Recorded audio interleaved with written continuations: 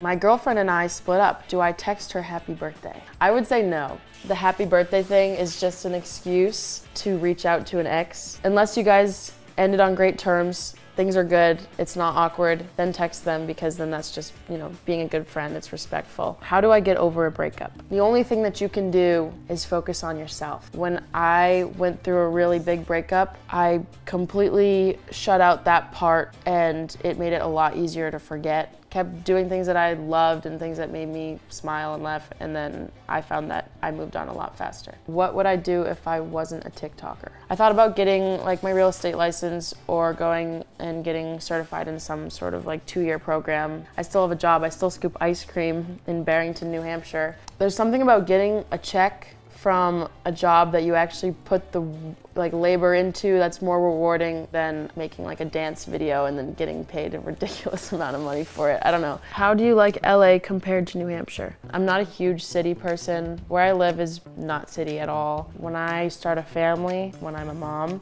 I will not live in LA, that is for sure. Did you play any sports in school? I always played basketball. I played lacrosse through middle school. In high school, I picked up tennis, and I played tennis all 4 years. I kind of grew up with that, watching a lot of sports, playing sports.